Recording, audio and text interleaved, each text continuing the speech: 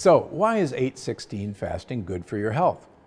If you've been with me a while, you know I'm a huge fan of intermittent fasting. In fact, during certain parts of the year, I eat all my calories during a 2-hour window and fast the other 2 hours of the day. It works for me for the last 12 years, but it doesn't work for everyone, which is where the 8-16 method comes in. If you're doing 8-16 fasting, here's how it works.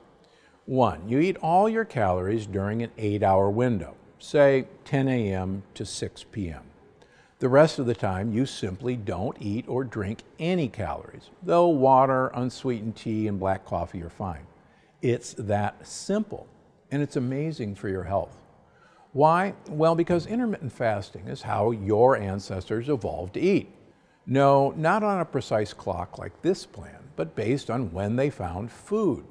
It's not like the hunter-gatherers of the past always found 2 eggs for breakfast, after all. No, sometimes they'd have a wild boar to feast on. Other times they'd go days without meals. That's how your body evolved. Now, I would never tell you to go days without eating without supervision. But keeping your body guessing a little is a great way to optimize your health. In fact, a recent study looked at intermittent fasting in people with type 2 diabetes. The results of the study showed about a 15-pound weight loss in about a 3-month time period. Why? Well, if you are restricting the time you're going to eat food, you're going to restrict calories you eat too, because it's virtually impossible to cram a lot of calories into a small amount of time. Plus, even if your stomach growls a little bit at first, it takes some getting used to after all. Your body knows how to handle a little hunger, and you'll be okay. In fact, I tell my patients, embrace the hunger. So, with all the fasting methods out there, why 8-16?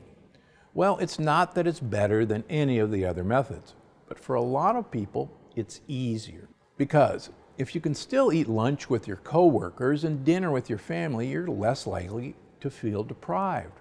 And when you don't feel deprived, you're more likely to stick with the plan.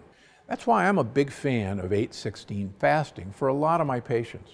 It's sustainable no matter what your lifestyle is. And ultimately, your health is my #1 concern. So I suggest picking a couple of weeks that work for you and committing to 8-16 fasting. Just schedule it so that you can enjoy the meal that's most important to you and your family. That way you can live your life and enjoy lasting health too.